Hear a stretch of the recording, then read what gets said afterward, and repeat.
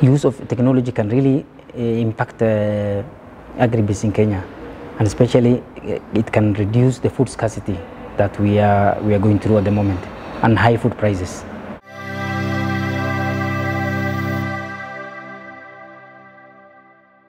An irrigation solutions provider, and we provide modern irrigation solutions to smallholder farmers. That includes drip irrigation kits, custom, which we have made ourselves, sprinkler irrigation kits that we call MimeaTech, and button dripper system.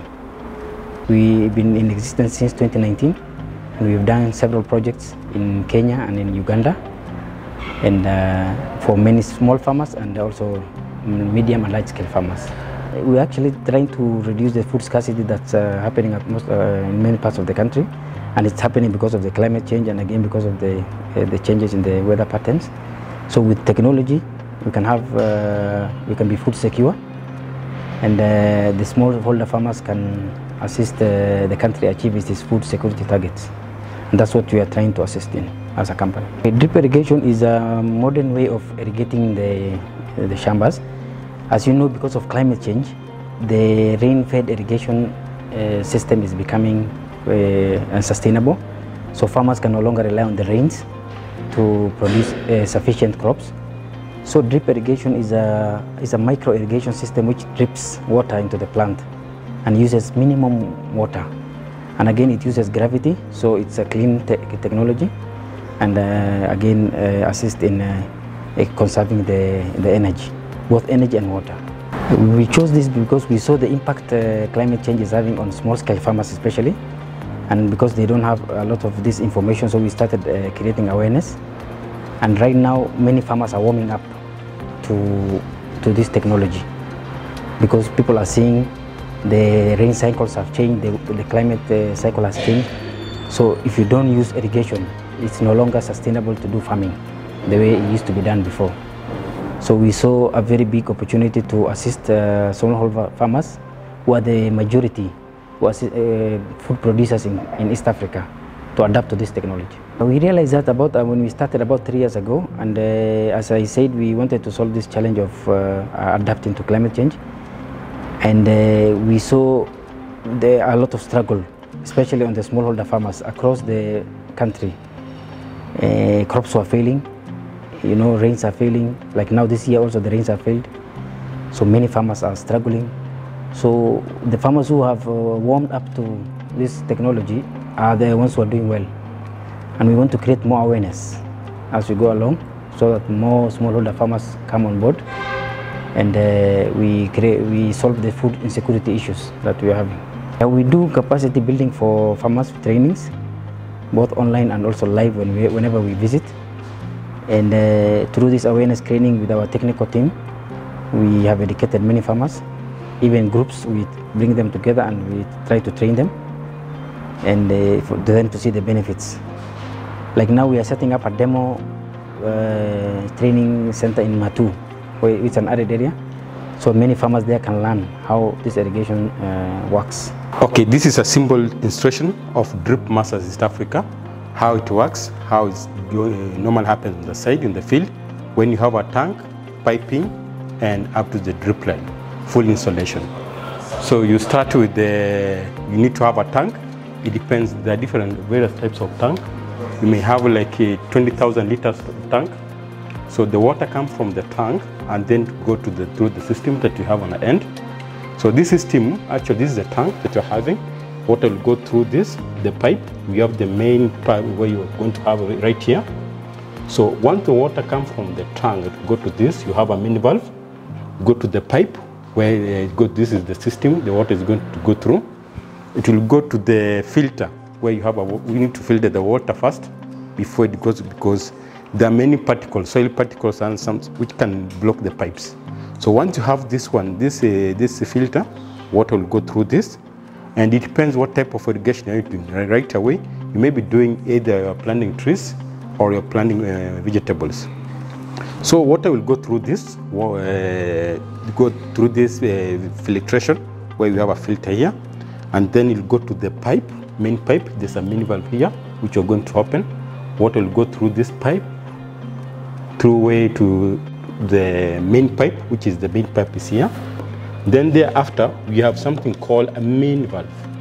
So this main valve, you will open it. The moment you open this main valve, it's going to split water, which will go to the sprinkler, which you have right here. This is a half an inch sprinkler. We have different types of sprinklers. You have a half an inch, you have a quarter. So it depends which type of farm, the size of the farm and the size of the where you are growing the crops. And if you are using it for irrigation like a drip, the water will go through here. We have here a drip line which is the 16 centimeter. We have different types of drip line as we explained earlier. We have the one which is used for the trees and the one used for crops. So we have the soft and the hard one. The hard one, you may use this one either for button drips or you use it for either crops like vegetables as we explained earlier. So water will go through this pipe, main pipe. If you open this pipe, this mini valve, 16 mm mini valve, the water will go through here and then it will go directly to the sprinkler, which will start splashing water for irrigation. We met KCSE last year when we joined the Green Bees incubation program, and it's been very supportive. So we've held several sessions. We did the business plan together, and also we worked on the website, the revamping, and up to now the mentorship for the bookkeeping and financials is ongoing, which we are continuing. And we've received several support also we've attended several exhibitions and events where farmers were participating, which we got even quite some clients that we got some programs from there. So it's been very supportive and we're very thankful, and still we're ongoing. We had challenges especially on record keeping, which we are now we've streamlined. Also trademark was a big challenge for us. We've now registered the trademark, it's ongoing.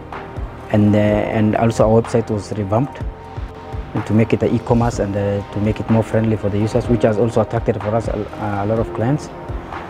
Yeah, so there was quite some improvement since we started that journey, and we are very grateful. We've introduced water harvesting also technologies. Like now the demo we are setting up in Matu, it's for catching the rainwater and conserving it, and then using irrigation to now use the water wisely. Because what happens in the arid areas, the rains come once in a while, like they don't come so often. So whenever they come, the farmers need to catch as much water as possible, and then they use it over the period when it is dry season. So our technology helps in both conserving and using of the water, and that's how we are trying to assist in to adapt to climate change. The youth, it's a very good opportunity. Agribusiness, if you use technology, it can be a very good source of employment and source of income, because agribusiness is where the potential is. It's not just farming, it's processing,